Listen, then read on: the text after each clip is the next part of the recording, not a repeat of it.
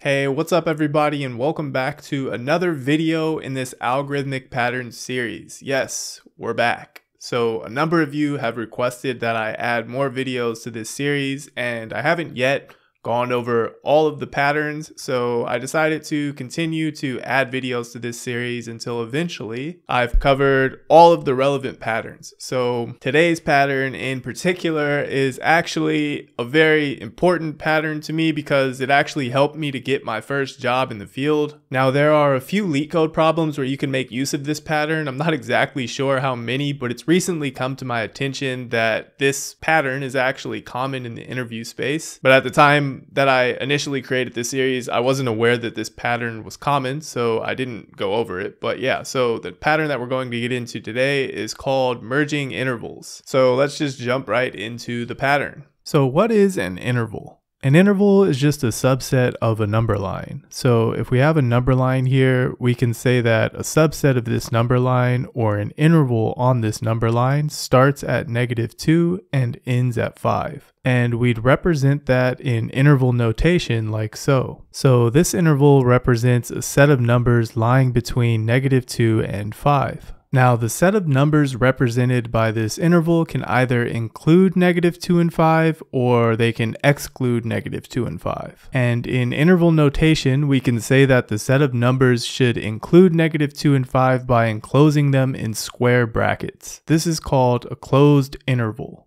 There's also what is called an open interval, which is essentially the opposite. That is, the set of numbers does not include -2 and 5. We can represent this by enclosing the two numbers in parentheses instead of square brackets. But for this explanation, let's just focus on closed intervals. So now that we know what an interval is, let's take two separate intervals into consideration. So given two intervals, these intervals can either overlap with one another, or they can be completely separate from one another. In other words, not overlap.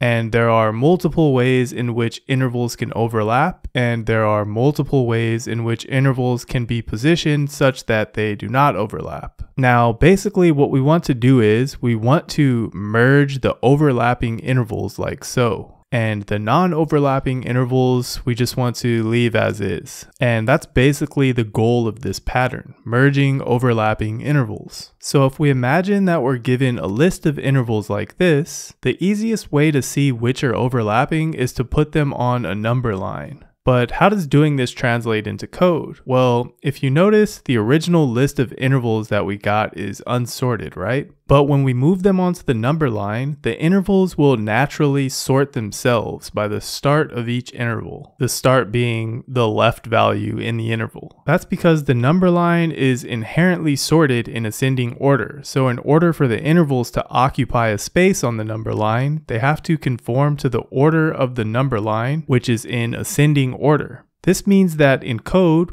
even without the visual aid of a number line, we know that if we sort the list of intervals by the start of each interval, the position of each interval in the sorted list will be representative of the order in which each interval will occupy a number line. So that's actually the first step to this pattern. We need to sort the list of intervals if they're not already sorted. Once the list of intervals is sorted, we can simply iterate through each interval in the sorted list and compare the start of the current interval and the end of the previous interval and see if they're equal, or if the start of the current interval is less than the end of the previous interval. Here, the start of our current interval -2 is equal to the end of our previous interval, which is also -2. This means that they just barely overlap, as you can see on the number line. So since they overlap, we want to merge them and then move on to the next. Now you'll notice here that our new previous interval that we'll compare our current interval to is the merged interval. And that merged interval's end is 1, which is greater than our current interval's start of -1. And as you can see on the number line, that means that these intervals clearly overlap, so we need to merge again. So that's 3 intervals that we just merged into one interval. Now moving on to the next one, the start of our current interval 3 is greater than the end of our previous interval 2. This means that they don't overlap, as you can see on the number line. So we don't merge, we just move on and leave it as is. And same here, 5 is greater than 4, so we don't merge, we just move on. Lastly, the start of our current interval 7 is equal to the end of our previous interval 7. So they just barely overlap, which means that we need to merge them. And when all is said and done, we're left with these 3 intervals here. And that is the merging intervals pattern. If this video was helpful for you, please don't forget to leave a like. And if you're interested in more content like this and learning more patterns, don't forget to subscribe to the channel. And just a quick note, the purpose of me making these visualizations for you is for you to be able to watch them repeatedly until the pattern eventually is ingrained into your brain. So if you still feel like you don't quite understand this pattern, I encourage you to watch the video multiple times so that you could kind of get a visual understanding of what's happening, so that you can in turn later on be able to visualize these things in your mind on your own. Well, at least that's the intention. Anyways, I hope this video was helpful for you, and I'll see you in the next one.